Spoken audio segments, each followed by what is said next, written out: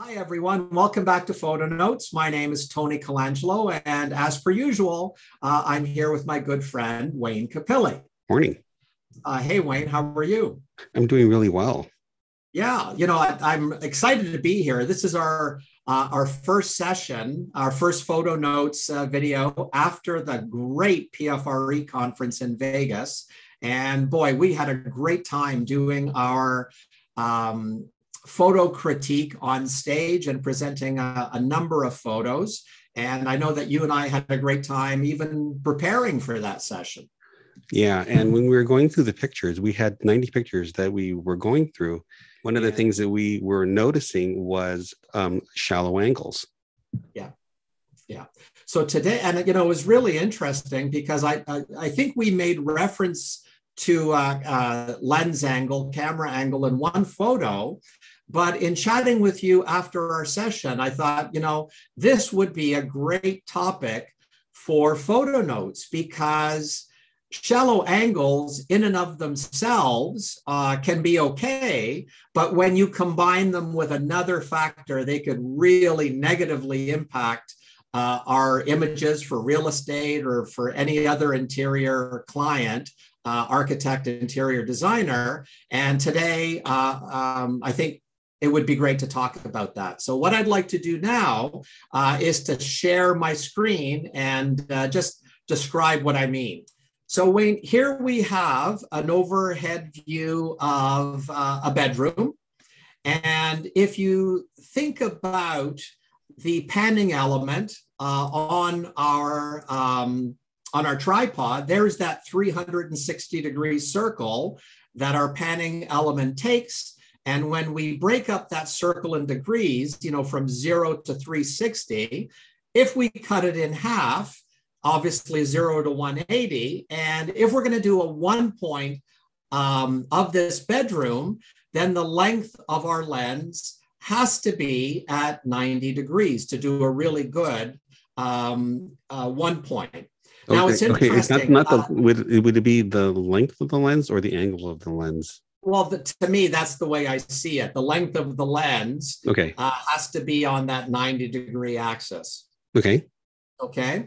So it's interesting because, we've been talking about oblique angles, and our good friend Peter Lyons reminded us that an oblique angle is really any angle within the 180 degrees other than 90. So from 0 to 89.9 and 90.1 to 180.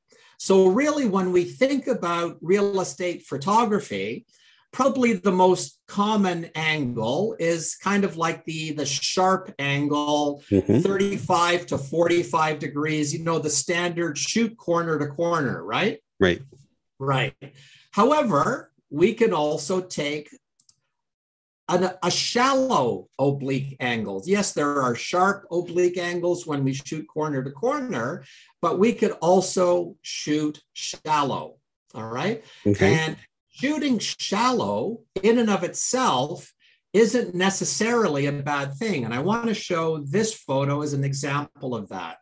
So here we see a very shallow camera angle. This was shot for an interior design client of mine who wanted to maximize the space in this kitchen. And she designed this really funky sort of combination usage desk and drawer system there. She really liked it and she wanted this detail shot.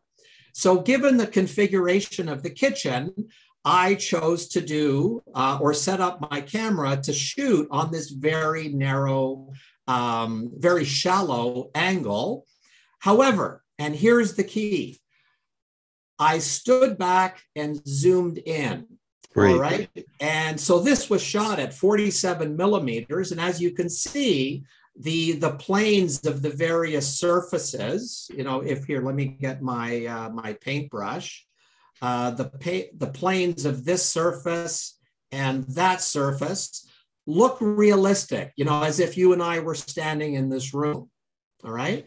If we take a look at this photo, we see essentially the same shallow camera angle, but The other factor that is involved in this photo that wasn't involved in the previous photo was how wide we're shooting, right?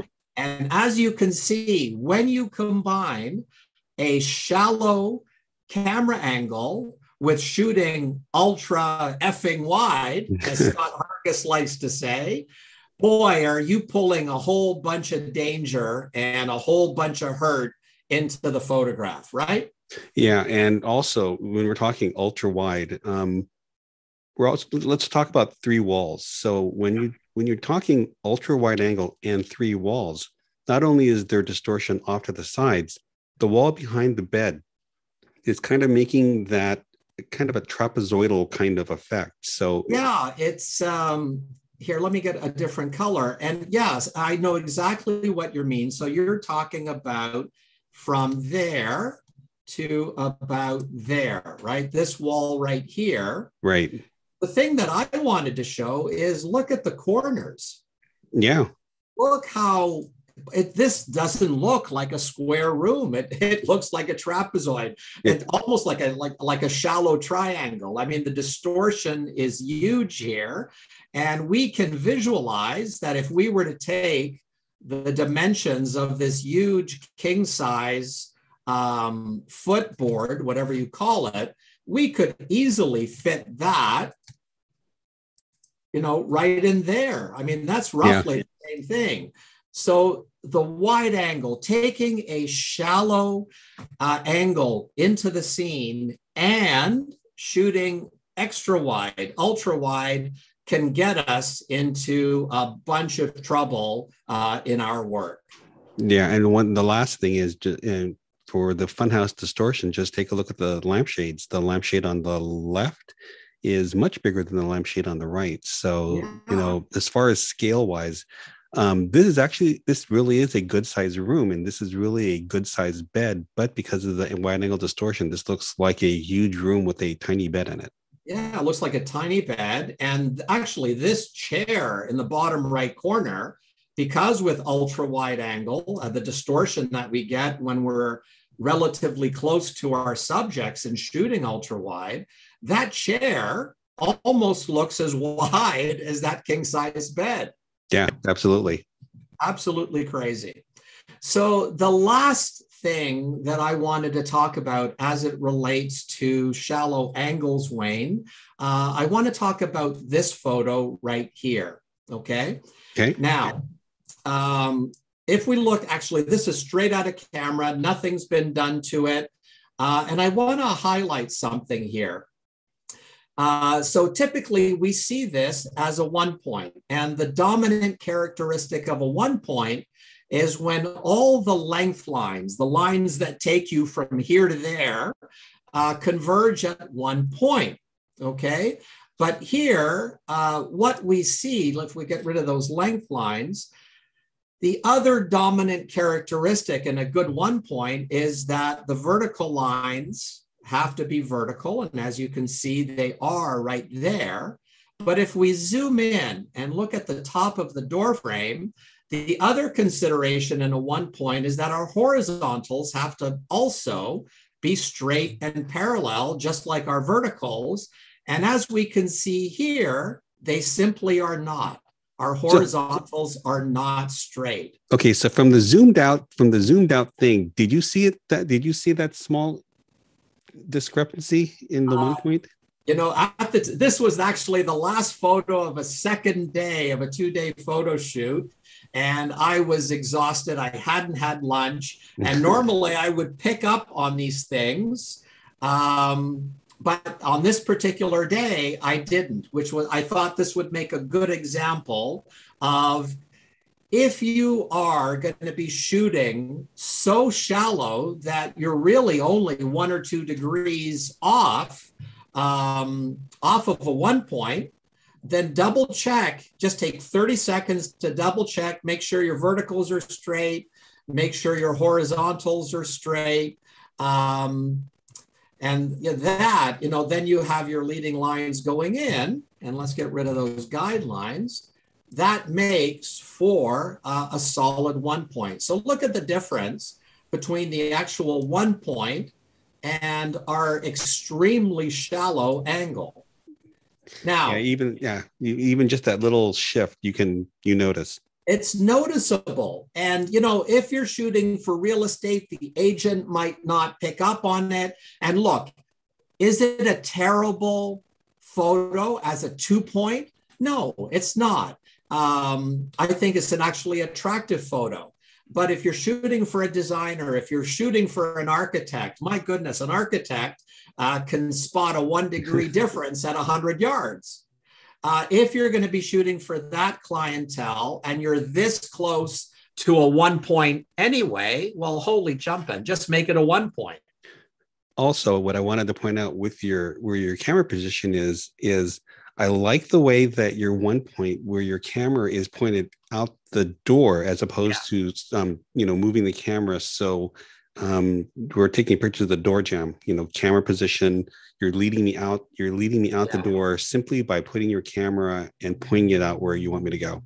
Exactly. So I moved my camera position to a spot where my lens was pointed out here. Now, this was one of my ambient frames. I also have a frame for the view. Right out there is the Pacific Ocean. So that's what I wanted to, it's a great point that you made, rather than being centered on the door frame. Right.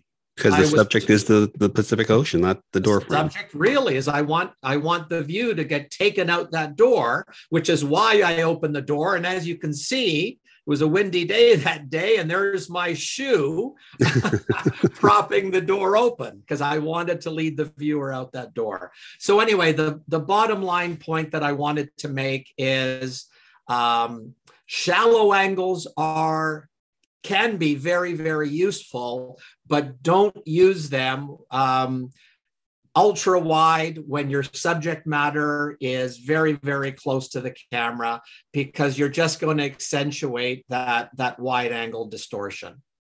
Yeah, I agree. Okay. So any other thoughts, Wayne? Nope, I think you covered it. And thank you very much. Great. On that note, thank you for joining us. We hope that you'll continue to join us. And not only that, please remember that if you have a topic that you'd like us to cover, please send an email to myself or Wayne. Our contact information will be posted at the end of the video. And as always, if you have a photo that you'd like us to critique, please submit it, send us an email, and we'll be happy to review it in a future episode. So that's it, bud. Okay, thank you very much. And follow us on Instagram and on this channel. Absolutely. Thank you, everyone. Hope you'll join us again soon. Okay, bye-bye. Bye now.